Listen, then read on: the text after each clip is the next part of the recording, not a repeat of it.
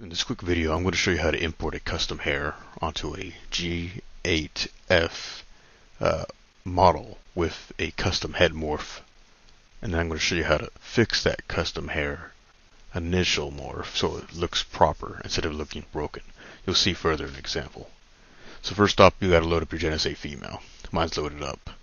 I got to click on my custom thing, add my custom head, Halo 5. I just finished a civilian head called Boro. So that's her head morph. She also has with her a ponytail, so I'll import that. Alright, so you'll open up your Explorer, you'll go find your little folder, you'll find your outfits, whatever you got transferred. I have hair, ponytail, quad. I'll hit open. It'll import it. I'll say yes, make sure your things are all correct. Then the hair gets brought in with no textures, but it does have surfaces. So here I have my hair and my ponytail. I'm going to leave them white and blank so that it's easy for this character to be seen properly. So let's take a look at her hair. So this hair is the hair that's meant for this head. But when I go to apply it with a transfer utility, Genesee female, I select the hair quad. I'll do none since there's not really a template for it. Reverse source shape, because I'm going to do current and current, so it's going to base off the current morph, which is the Boro head morph. I'm going to add a smoothing modifier just for fun. It's going to do the math, it's going to do everything just fine, and it's going to go, okay, it's imported correctly. So now we got to go and make sure it's actually imported. So I go to head, oh sorry, wrong one, ponytail, lower it all the way down to head. There we go. And I go to tools.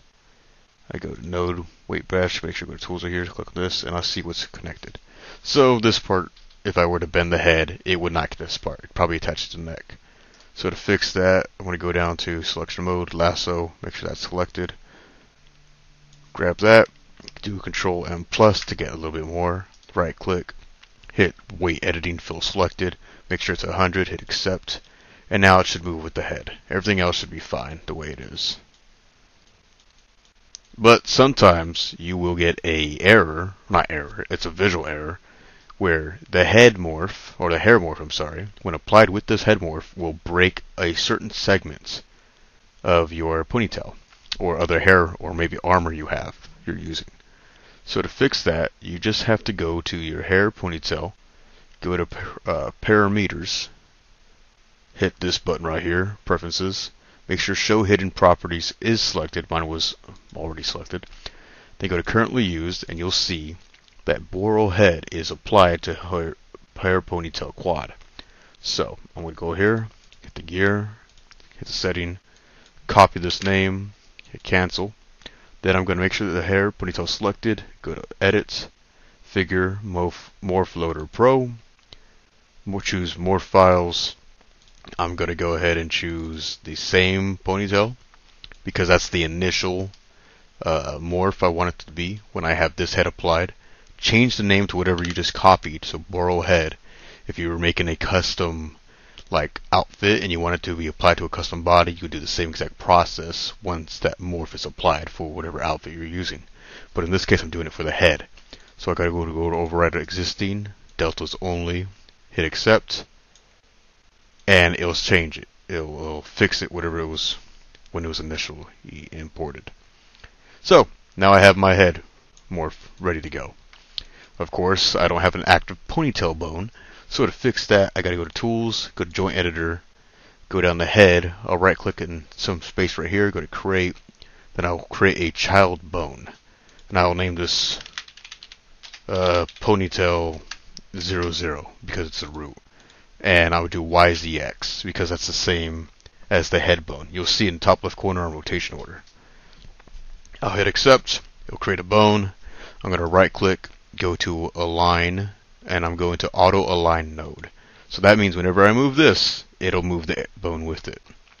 So now I just got to place it in its proper position where I should have my ponytail start. And I'll probably have it start in the middle of the hair tie. And let's see, does that look good on all angles? It looks good to me. Alright, cool. So I have my hair tie. Ready to go. Now I'm going to go ahead and do create child bone. I'm going to call it ponytail 01. I didn't spell pony right. Pony. There you go. Ponytail 01. Same exact thing. Whether the rotation order is correct or not, I do not know, but I do not care because I'll still get the same results. So here, instead of just continuing along the path, I'll put it at the very end. So you're probably thinking, oh, but that's not going to move correctly when you move it. And you're right, it won't. But I'm just putting it down here so I have a starting point and an end point. So I don't really care what it's named at the moment. I just want it to look nice. Right click, go to create split bone. It creates a bone in the middle. I mean, it splits it in half here. I can make it more adjust to where it should be. And notice how the bottom one doesn't move. In order to fix that, you just got to go down to your list, click the one that's below it, right click, hit snap, and snap center point. Center point is the green one, end point is the red arrow right here. So snap center point, and it snaps it to its correct location. Then click on the one you're just working on, right click, create split bone, same process as before. Just keep going until it's in the middle. Make sure you fix the bottom one below it, snap center point, hit that one again, create split bone, same process. Of course you can move it around more if you want it to be more free flowing, but I think the more bones the better because that means there's more flexibility when you actually move the object. Snap, center bone, and one last time for this one probably.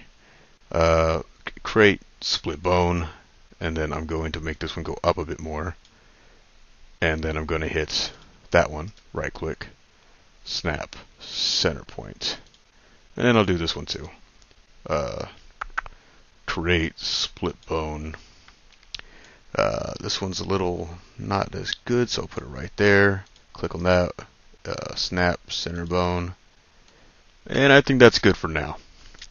So we have our 5 bones. Actually, 1, 2, 3, 4, 5, 6 bones. So we'll start at the one. That's pony. I didn't spell pony on that one either correctly.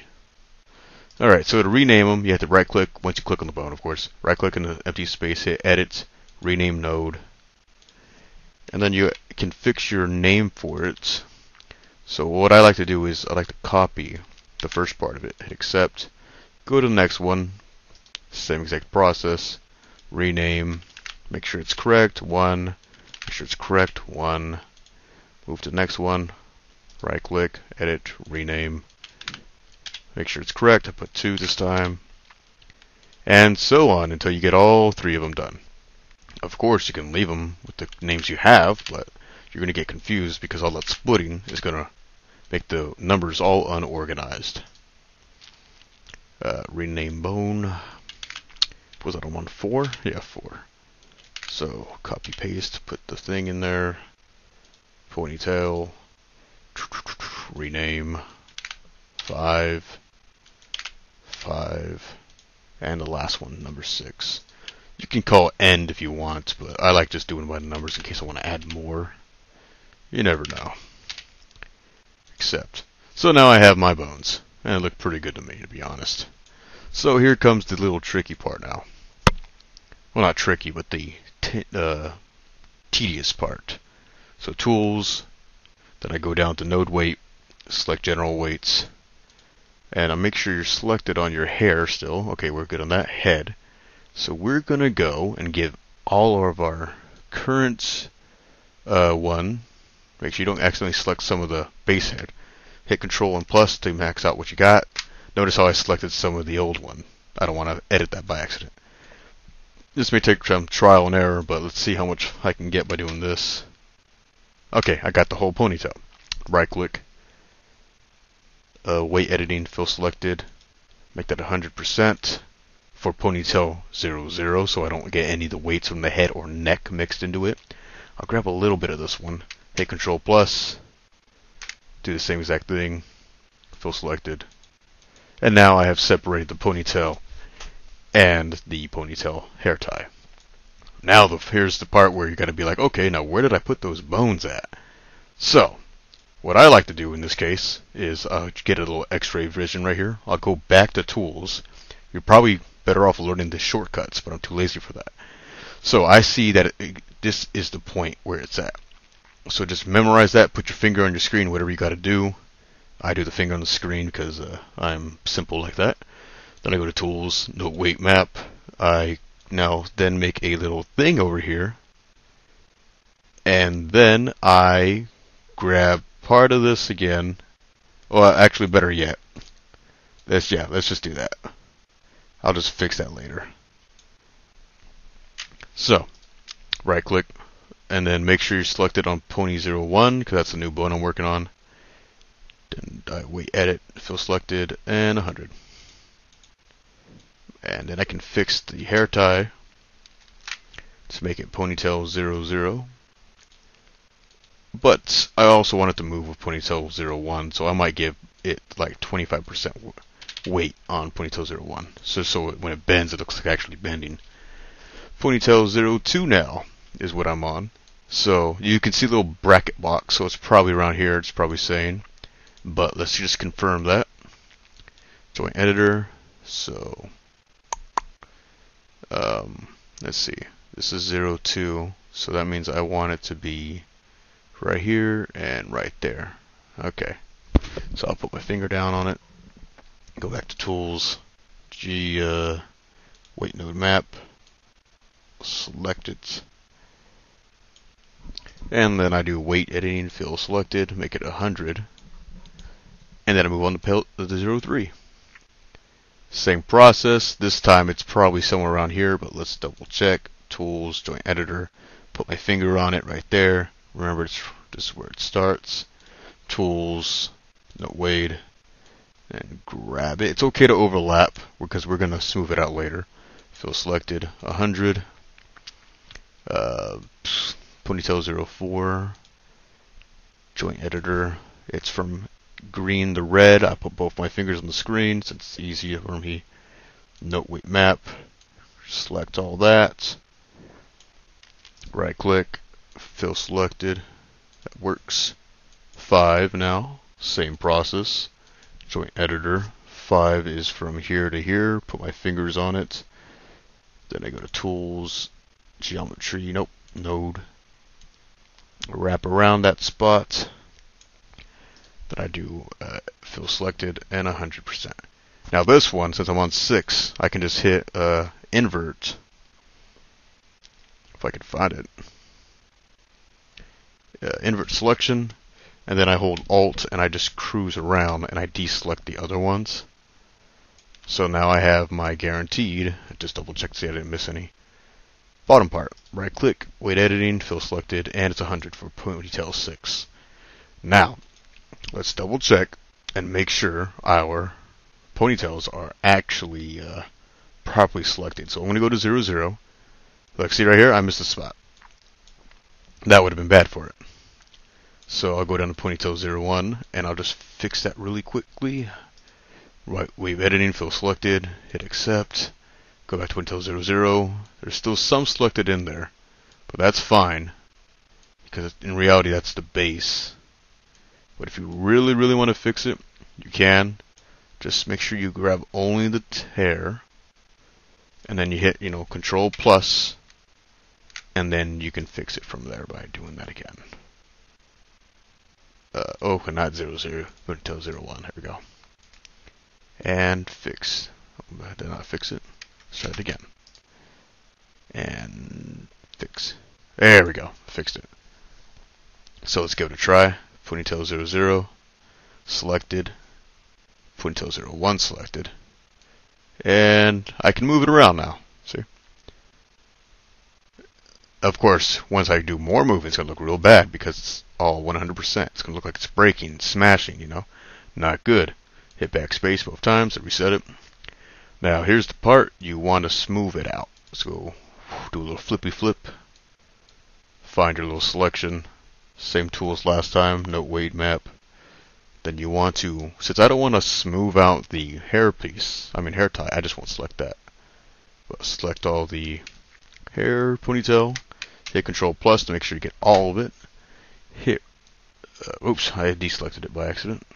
Same process, Control plus. I noticed that part of the regular hair is being influenced, so I gotta fix that when I get a chance. But for now, let's go weight editing. And we're gonna go to smooth selected. I don't know what these things do, but I'm assuming they help you. I'm gonna hit accept. And now it smooths it out. So ponytail 01 does that more influence, and so on. So let me go ahead and refix this one, so it's only the head that influences it. Hit accept. Alright, cool. And then I'm going to go ahead and test out the ponytail. Oops. Okay. Alright, looking good. Alright. And remember, you can always smooth it out more if you want, if you really need to. And there we go. I have a fully functional ponytail now. So like I said, mine's just not textured because I want to be able to see the results. Because if you texture it, you're not going to be able to see all the parts that like get caught. Like right here, this little part you might want to fix, but you don't have to, because when you put the actual texture on, it'll add the opacity, whatever the word is, and it will look natural. It will look fine, you know. It'll look dandy. So just make sure you reset it though. So hair, ponytail. I go down to figure. Then I go down. Oops, wrong button. Then I go down to 0 pose, and it resets it to what you had it when you first started it. And that does not mean it resets your bones to like 0, 0, 0. It just resets to where you last left it when you rigged it all. So that's how you rig hair for a Genesis 8 female model for a custom head morph. So make sure you obviously save it. You go to hair, ponytail, quad, file, save as, support asset, and you hit figure prop assets. Once there, you'll be able to find the place where you want to save it at. For me, it's going to load up my last saved location, so I'm going to go to Halo. I'm going to go down to... Oh, I don't have one for her yet. So, I do. Civilians. Halo Reach. I have made one for Halo Reach, so this one would be Halo 5. This one would be called Boro, because I don't know her actual name, but I think that was the file name. And then I'm going to call this, or I'll do outfits. And then I'll call this outfit A, because I honestly don't know if there's any things for it. I'll call this hair. And do save. Then you're going to get this figure prop asset save options. My vendor name obviously is me, Monkey Rebel. My product name will be probably not ponytail 00. Halo 5 / civilians / Boro.